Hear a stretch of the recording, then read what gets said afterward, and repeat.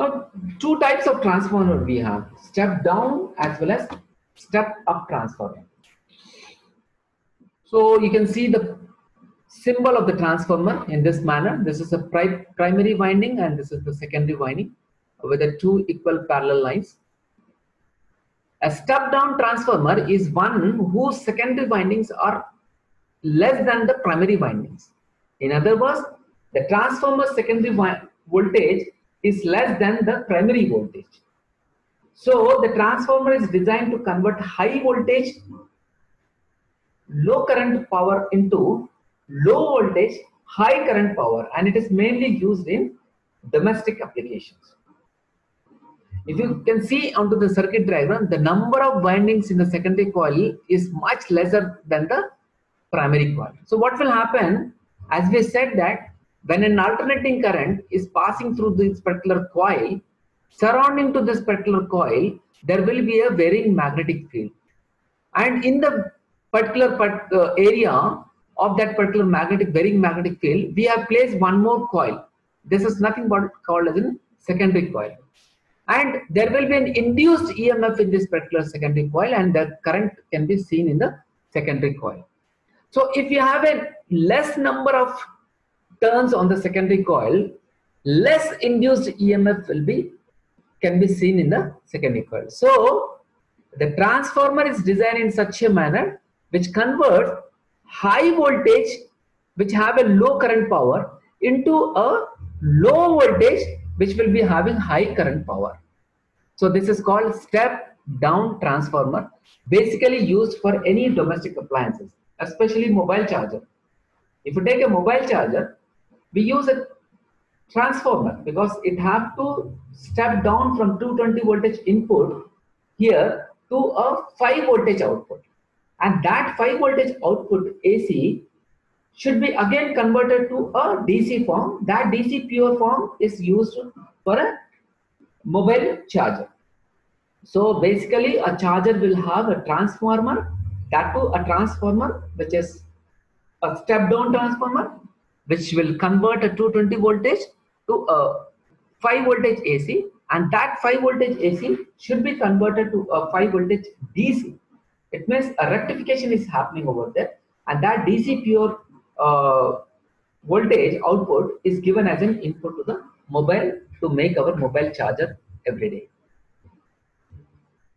Here is step up transformer. So what is step up transformer? If you can see that this is a low voltage converted to a high voltage. So number of turns on the primary coil is less compared to the secondary coil. So we can say that the induced EMF will be in a multiple times of the primary coil because the number of turns in the secondary coils is more. So it is made in such a manner where the low voltage high power current is converted to high voltage low power current. So this is called as a step up transformer. Basically we use for where we use for the apartments, because for a single house we can adjust with a 220 voltage to run our all home appliances, but the same 220 voltage cannot be sufficient for 10 families which are staying in an apartment.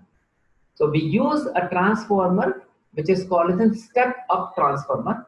For an example, the same 220 voltage can be multiplied into 10 times using a high number of turns onto the secondary coil. So here we say that the 220 voltage is input, whereas the output is 2200 voltage, because we have multiplied the input voltage into 10 times, and that particular 220 voltage will be sufficient for a 10 families who are residing into an apartment.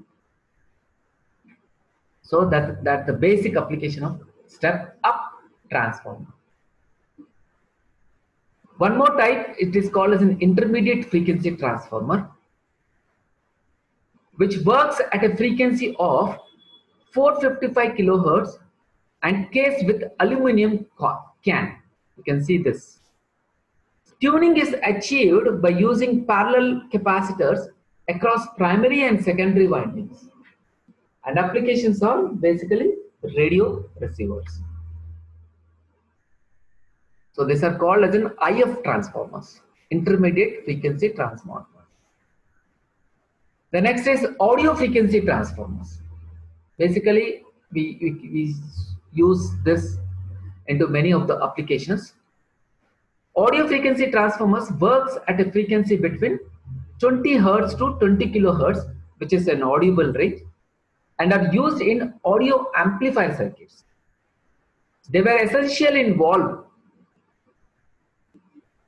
for matching the high impedance outputs of these amplifiers to low impedance loudspeakers, but transistor amplifiers have much less need for output transformers. So this is called an AF transformers, audio frequency transformers, with a range of having a frequency range between 20 Hz to 20 kilohertz. You can see that this is a pressed steel cam. This is just an upper lid. And this is the shell type solid or powdered iron core. You can see this grayish color. Okay, and this is a primary and secondary windings underneath of this. This is a PCB mounting tacks. So for the printed circuit boards, we normally use this particular transformer, which is called an audio frequency transformer, which will have a frequency range between 20 Hz to 20 kilohertz of frequency values. These are the symbols we can see here. How the symbols for different type of inductors are made: fixed air core inductors or fixed ferrite cores, tap air, variable air core, variable ferrite. Here you can see the fixed iron dust core inductors with the dotted two plates, two lines. Fixed iron core inductors. This is a roller coaster variable inductors. So these are all the symbols for different type of inductors for our electronic applications.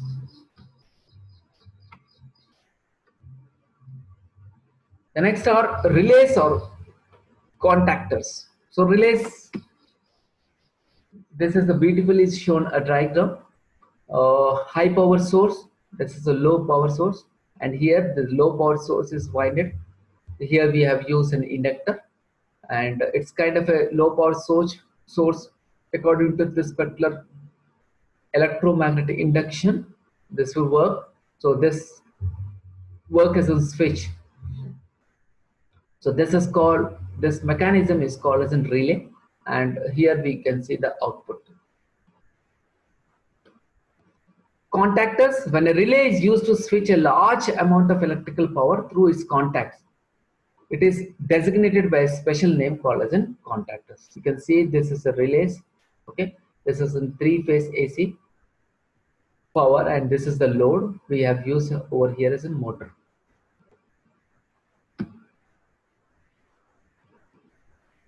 Now the few examples are semiconductor families. The first we can see it is in a diode. It is nothing but an electronic device that permits current to pass or to flow in only one direction. So diodes are nothing but it is made up of two materials, P and N. When a P-type material and N-type material are added in the process of crystallization, a new device is formed, and that device is called as a diode. A transistor, if we take up two PN diodes and suitably added, then a transistor is formed, which is nothing but a semiconductor device used for amplification and switching application in an electronic circuit. Basically, a transistor's main applications are amplifiers, or it can be used as in switch circuits. Because transistor characteristics, if you study, it can be used at saturation region or cutoff region. So fully off or fully on. It means switch, or transistor can be used as an amplifier because input section is forward and output section is reverse. So input is low resistance, output is high resistance. So low resistance is converted into high resistance at the output end, so it can be used as an amplifiers. Amplifying a weak signal can be called as an amplifier. And one more diode semiconductor family, you have a thyristor, a class 4 of 4-layer semiconductor devices used to control AC voltage applications. 4 layers in the sense you can have PN, PN or NP, NP. So that all semiconductor devices are called as an thyristors. Let's understand the semiconductor diodes first. So first is the crystal diode. See how it looks like. This is an anode to collect the electrons or to generate the electrons, and this is a cathode to collect the electron. So the first is a crystal diode. This can be called as a point contact diode also. So these diodes, microwave semiconductor devices, were developed during World War II to be used in microwave receivers and detectors.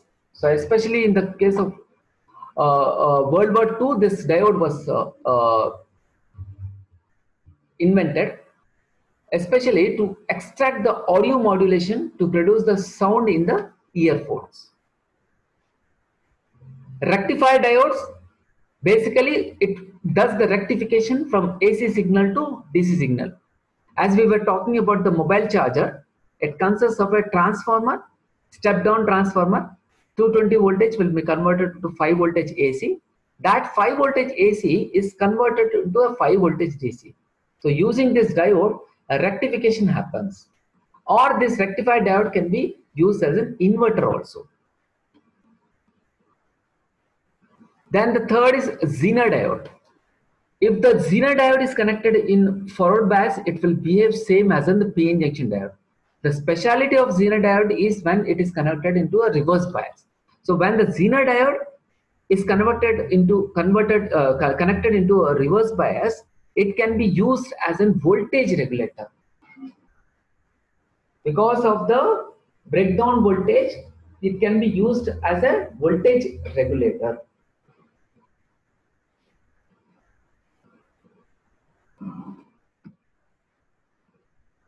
Field effect diode. So FETs are devices with 3 terminals. One is source, you can see here, unlike the diode will have 2 terminals, but here you can see the 3 terminals. One is source, the other is gate, the third is drain. So source, gate, drain. FETs control the flow of current by the application of voltage to the gate, which in turn alters the conductivity between drain and source. FETs are also known as unipolar transistor since they involve single carrier type of operation. See, BJTs are different. BJTs are bipolar junction transistor, but FETs are unipolar transistor. But in the sense, the current in the diode is because of any one majority charge carriers. It can be electrons or it can be holes. So FET is a specified type of metal oxide semiconductor designed to handle significant power levels. Compared to the other power semiconductor devices, its main advantages are a high commutation speed and good efficiency at low voltages. It shares with the IGBT an isolated gate that makes it easy to drive. We have tunnel diode or Izaki diode. So a tunnel diode or Izaki diode is a type of semiconductor diode that has effectively negative resistance due to a quantum mechanical. You can see this, how it looks like a symbol for the tunnel diode. Due to a quantum mechanical effect called tunneling. This is by using the quantum mechanical effect called tunneling. So tunnel diode have a heavily doped positive to negative junction that is about 10 nanometer wide. You have a diac diode. So diac in the sense, a diac is a 2-terminal 3-layer bidirectional device which can be switched from its off state to on state for either polarity of applied voltage. Or we can say the diac in the sense, this diac in the sense diode for alternating current. Diode for alternating current is a diode that conducts electrical current only after its breakover voltage has been reached momentarily. This behavior is bidirectional, meaning typically the same for both directions of current. You have photodiode is a type of photodetector capable of converting light into either current or voltage. So light, it is converting a light energy into a current or voltage, basically depending upon the mode of operation. The common traditional solar cell used to generate electrical solar power is the large area photodiode. So what we see, the solar energy, solar cells is nothing but a large area of photodiode. So it depends, it converts the light energy, the light which is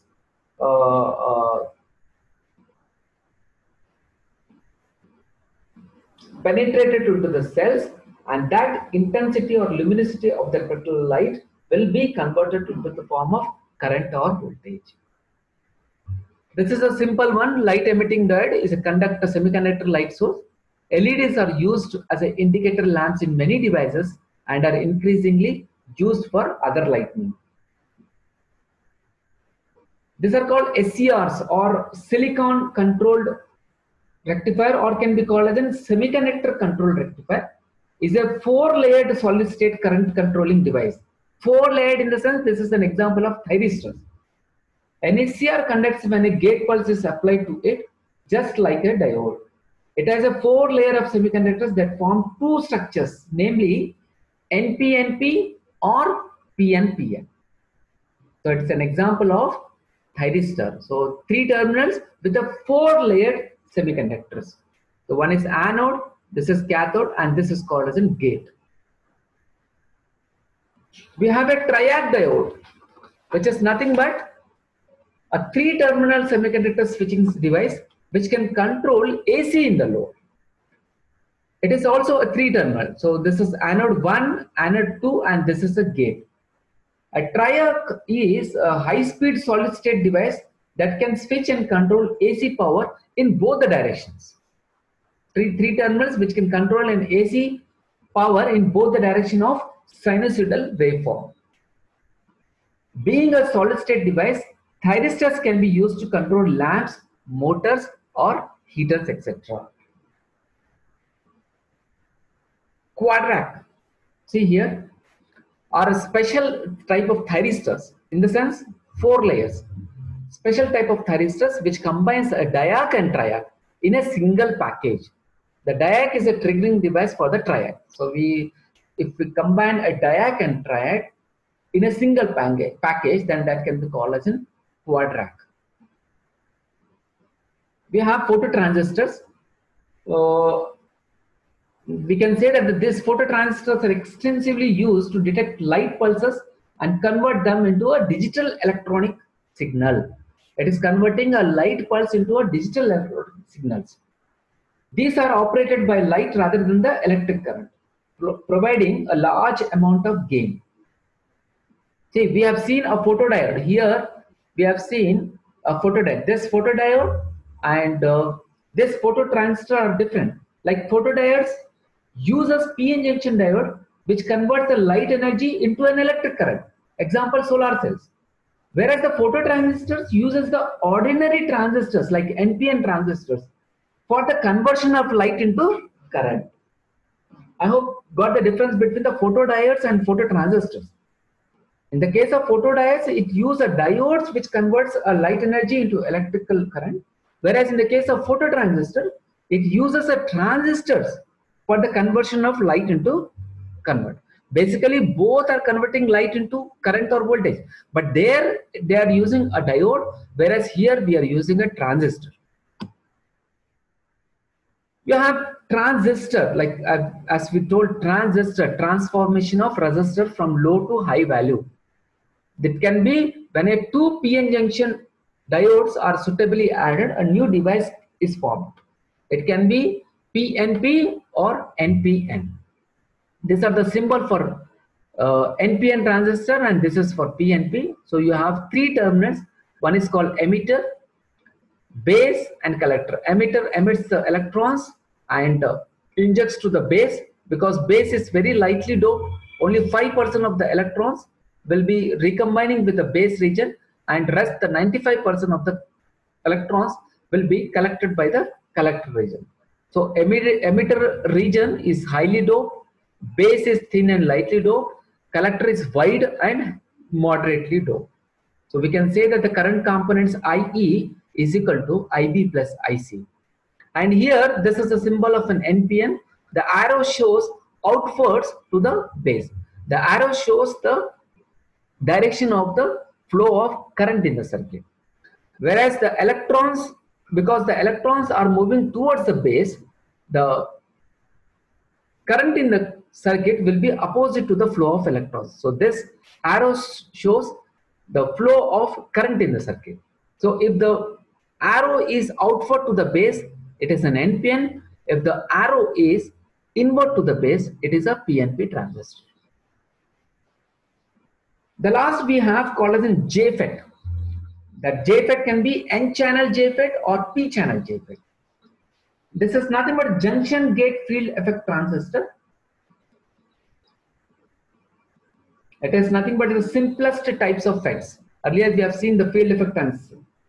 So JFETs are 3-terminal semiconductor devices that can be used as electronically controlled switches, amplifiers, or voltage controlled resistors. Again, you have a 3-terminal: gain, drain, and source. So this is N channel and this is a P channel. Arrow, see, the arrow is towards the base and here the arrow is outwards the base. So this shows this is a P type and this is an N type. N channel JFET, P channel JFET. Now integrated circuits are next for the active component example. Diode, semiconductor families like transistors, thyristors, and ICs were the example for the active components. Let us see the introduction of the ICs, the types of ICs, and how the generation have took place. What are the advantages and disadvantages of the ICs? So what is integrated circuits? A complex set of electronic components and their interconnections that are imprinted onto a tiny slice of semiconductor materials. Integrated circuits are usually called as ICs or chips. You can see a few of the pictures here. Integrated circuits were made possible by the experimental discoveries which showed that semiconductor devices could perform the functions of vacuum tubes, and by mid-20th century, technology advancements in semiconductor device fabrications. Earlierly, it was through the vacuum tubes, but now all the semiconductor devices. The integration of large number of tiny transistors into a small chip was an enormous improvement over the manual assembly of circuits using electronic components. The IC's mass production capability, reliability, and building block approach to circuit design ensured the rapid adoption of standardization ICs in place of designs using discrete transistors.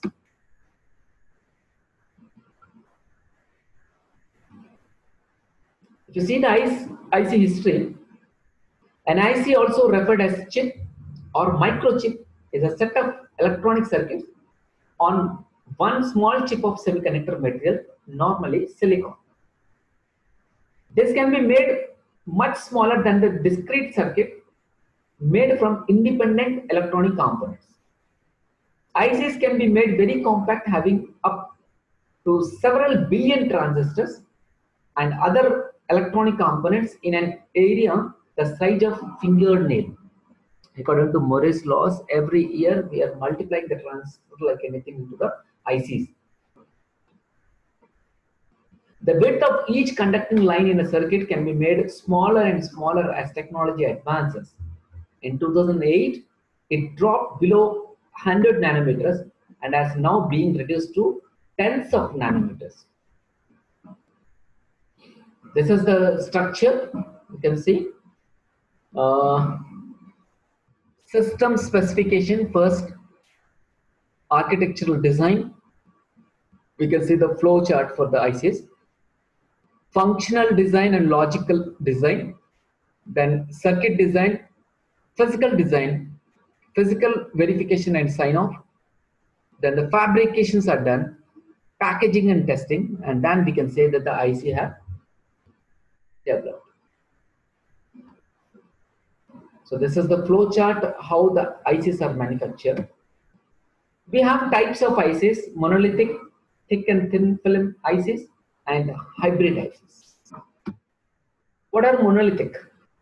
Monolithic microwave integrated circuits, or MMIC, is a type of integrated circuits device that operates at microwave frequencies.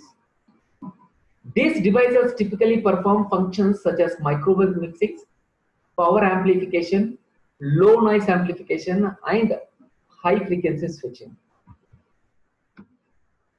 Inputs and outputs on MMIC devices are frequently matched to a characteristic impedance of 50 ohms.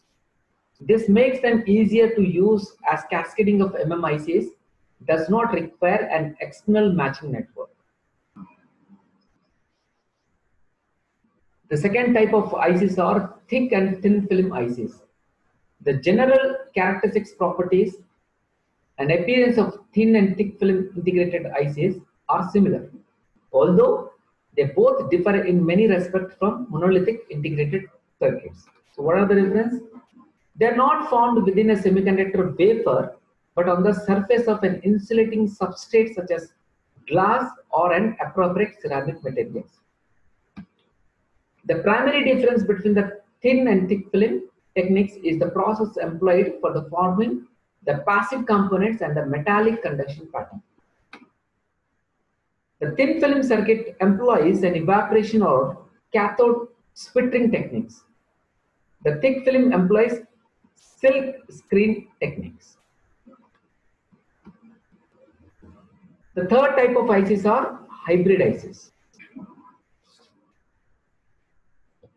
A hybrid integrated circuit, HIC, hybrid micro circuit, or simply hybrid, is a miniaturized electronic circuit constructed of individual devices such as semiconductor devices, example transistors and diodes, and passive components, example resistors, inductors, transformers, and capacitors, bonded to a substrate or a printed circuit board. You can see here this printed circuit board, PCB. Hybrid circuits are often encapsulated in epoxy, as shown in the photo. You can see this particular photographs. A hybrid circuit serves as a component on a PCB in the same way as a monolithic integrated circuits. So it is printed, encapsulated on the PCB. You can see this here, all ICs. The difference between the two types of ICs is in how they are constructed and manufactured. We have seen the types like monolithic, thin and thick, and the last one, hybrid circuits, different types of ICs. This is how the generation of ICs took place. SSI, MSI, LSI, VLSI, VVLSI, WSI, and the latest one is called as nanotechnology. Scale of integration. See how the generation of ICs took place with the number of transistors into it. SSIs were having 2 to 64. MSI, the number of transistors were 64 to approximately 2000. LSI 2000 to 64,000 transistors. VLSI 64,000 to somewhere 20 lakh transistors. And now the ULSI is 2 lakh 20 lakh transistors, and there is no upper limit usage of transistors into the ICs. So this is how the generations of ICs taking place. The first is basic. First one is small scale integration, SSI. Normally it has about 20 components. The Minuteman missile and the Apollo program needed lightweight digital computers for their initially guided flight computers. The Apollo guidance computer led and motivated the IC technology, while the Minuteman missile force into mass production. So this is how it looks like, small scale integrations. The next generation was MSI, medium scale integration. It can have about 100 components. Medium scale integration came into industry in the late 1960s. MSI is the next step in development of ICs after small scale integration. Medium scale integration allowed more complex systems to be produced using smaller circuit boards than in SSI. The third generation was larger scale integration. It had about 1,000 components. LSI is the process of integrating or embedding thousands of transistors on single silicon semiconductor microchip. LSI technology was conceived in mid-1970s when computer processor microchips were under development. The fourth is very large scale integration, VLSI. Very large scale integration. It can have about 10,000 components. VLSI began in 1970s when complex semiconductor and communication technologies were being developed. So here it is printed on VLSI. You can see the integrated chip. The next generation was very, very large scale integration, VVLSI, also known as ultra large scale integration. It can have about 10 million components. The ability to pack more electronic components onto a chip increases the computational power and speed of the computer or other machine in which the chip resides. The superpower, supercomputers, how it is happening only because of the latest generated ICs. Fifth one was wafer scale integration, WSI. The evolution in semiconductor technology that builds a gigantic circuit on an entire wafer. Just as the IC eliminated cutting apart thousands of transistors from the wafer only to wire them back again on a circuit board, wafer scale integration eliminates cutting apart the chips. And the last, what's happening now is the nanotechnology. Nanotechnology in the context of computer science is a type of engineering geared towards building electronic components and devices measured in nanometers, which are extremely tiny in size and structure. Nanotechnology facilitates the building of functional matter and systems at the scalar level of an atom or molecule. Nanotechnology is also known as nanotech. Nanotechnology works through different approaches to build nanomaterials of products, including bottom-up, top-bottom, top-down, and functional system development. In a top-up approach, a product is designed as it evolves from its tiniest form factor to a larger product. Whereas in the case of top-down approach, a large product may be reverse engineered to develop product scale according to a nanometer. Whereas the functional approach deals with a complete system and may incorporate both bottom-up and top-down approaches. These are the few advantages of an IC. It is very low cost, small in size, reduced power consumption, highly reliable, higher operating speed, reduced external wiring connection, and easy to use. But whereas there are few disadvantages of ICs are component dependent, limited capacitance, impossible to fabricate transformers. So far we cannot use the transformers under that. Limited power supplies, not flexible. These are few of the IC packages: single inline packaging, dual inline packaging, and zigzag inline packaging. You can see that the single inline pin packaging, or called as an SIP or SIPP, has one row of connecting pins. It is not as popular as DIP, but has been used for packaging RAM chips and multiple resistors with a common pin. SIPs group RAM chips together on a small board either by DIP process or surface mounting SMD process. If you open up your CPU and see the RAM, it is with a package of SIPs. We can say that single inline packagings. Dual inline packaging is an electronic components package with a rectangular housing and two parallel rows of electrical connecting pins. In general, we use this kind of ICs. The package may be thorough hole mounting to a printed circuit board or inserted in a socket. We can use into a PCBs or into a breadboard. Zigzag line packagings. The zigzag inline package or a zip was a short-lived packaging technology for ICs, particularly dynamic RAM chips. A zip is an integrated circuit encapsulated in a slab of plastic with 20 or 40 pins, measuring about 3 mm into 30 mm into 10 mm dimensions. The package's pins protrude in two rows from one of the long edges. The two rows are staggered by 1.27 mm, giving them a zigzag appearance and allowing them to be spaced more closely than a rectangular grid would allow. So these are the three different kind of packages we have for the ICs. You can see zigzag inline packaging. This is how it looks here.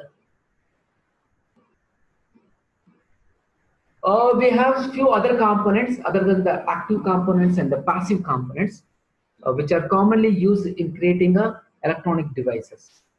Loudspeaker, an electric device used to convert electrical signal into a sound signal.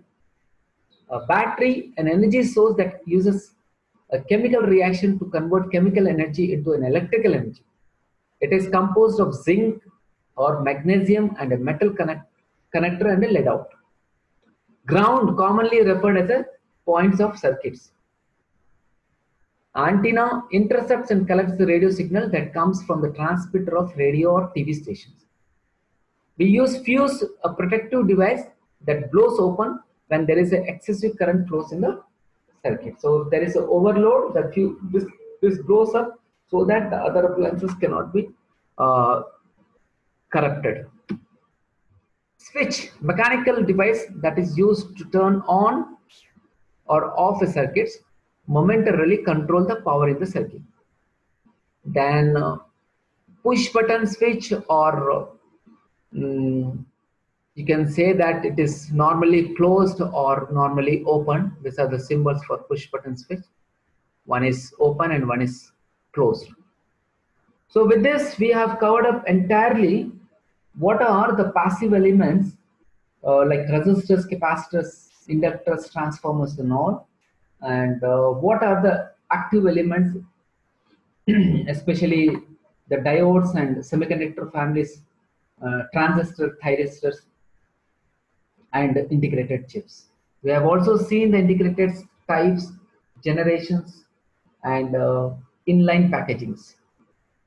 So thank you one and all for having so much of patience, for listening all the classes. Thank you once again.